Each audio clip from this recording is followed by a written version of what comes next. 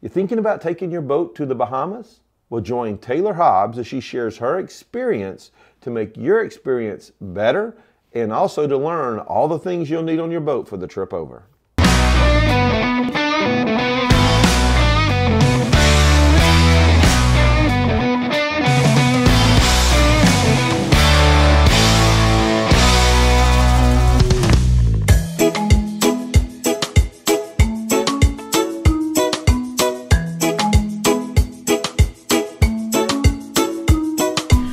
I'm Taylor, and today we're going to talk about what you need to do to clear customs in the Bahamas and bring your own boat over. For starters, some of the things that you need to make sure that you have before you leave home is a form of identification, and if you're a US citizen, that would be a passport for you to come over to the Bahamas.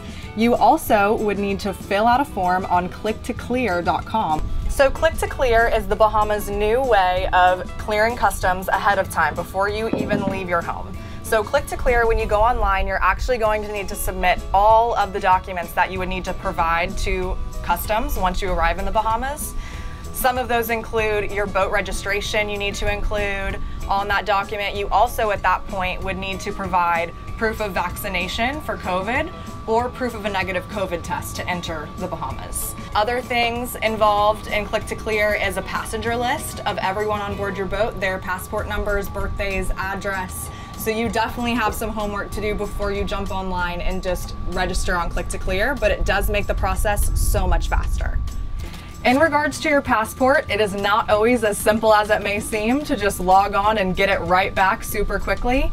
Before COVID, it took an average of, I want to say it was 8 weeks for a general passport application. That has since gone all the way up to multiple months ahead of that you might need to apply ahead of time. So if this is something that you want to do and you do not already have a passport, make sure that you get on it very quickly. You also do have the option to expedite your passport, and that will guarantee that you get it within 6 weeks. You would do that by going onto us.gov as the website, and from there it would direct you to the correct section, whether you're renewing a passport that might be about to expire or you are going on and getting a passport for the very first time. In regards to registration, that would be something that you receive when you purchase your boat. You would get your title and go down to your local DMV, register your boat in your name. That would be when you would receive your registration. That is something that you need to provide the Bahamas. We have our builder certificate here as well because this is a new build, so that's just another form of documentation that we needed to provide. But getting your registration should be a very easy process. Like I said, your local DMV would be the one who would register that to you. Once you arrive in the Bahamas, you will be so excited to clear customs and get to having some fun. So a few of the forms that you're gonna get once you arrive here is this Bahamas Immigration Inward Passenger and Crew Manifest. This, again, like Click to Clear, you're gonna fill out your port of arrival in the Bahamas. For us, that's beautiful Old Bahama Bay at West End. And you're gonna go through, list your date of arrival, where you're registered again, all of that good information. It's just to have a hard copy with you that they look at to refer to the passports that come into the office with that. And the next form that you're gonna fill out is actually this Welcome to the Bahamas immigration card. Every passenger on board needs to fill one of these out, and this actually gets slipped right into your passports when you go inside to immigration and just clear customs like that. So the final thing that you're gonna get once you're here, or if you did Click to Clear, you can actually print it out online ahead of time, which again would save you a little bit of time, is your Bahamas Customs Department temporary cruising permit. And so this actually, when you go inside, you just hand it over to customs and they reference your Click to Clear form online. They give you this lovely little stamp and you sign if you were the captain of the boat.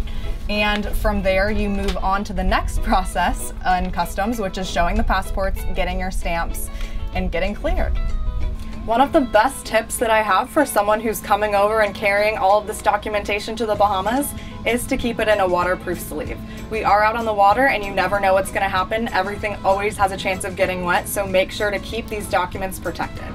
Another thing would be to make sure that you are printing out copies of all of this, so including your registration, your Click to Clear documents, anything that you have provided previously, including even copies of those negative COVID tests or vaccination cards, would be absolutely necessary.